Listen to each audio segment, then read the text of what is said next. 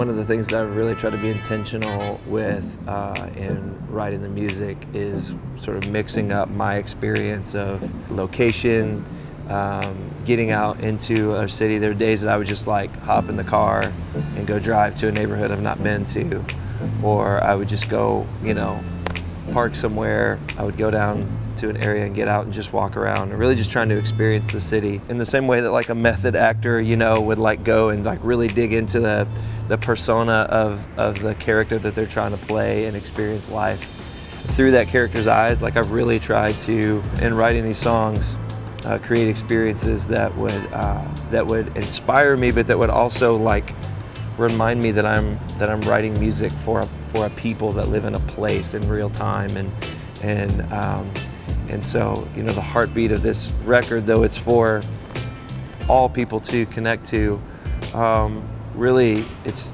St. Louis, the heartbeat of our ministry at the church, and so many of those that I've collaborated with are just doing so much work in this city in particular that is so divided over race and politics and different things. And so I really tried to experience that by like going to different areas to really connect with the neighborhood, connect with the communities, and experience sort of a few minutes even of life in their shoes. I've come to locations like this and we'll just kind of like pop in the headphones and observe and just allow the place to kind of speak to me as well. One of the beauties of music is that it brings people together.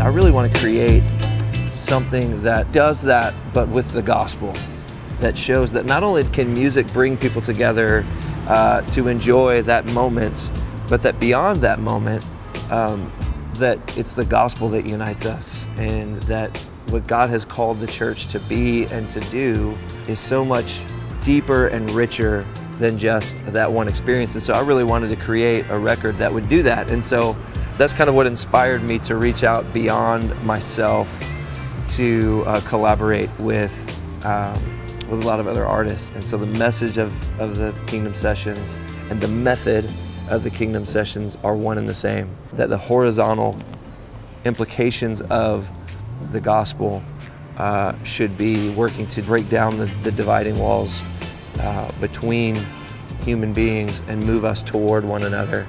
And if music can do that, if the gospel can do that, I wanted to give a picture of that in action.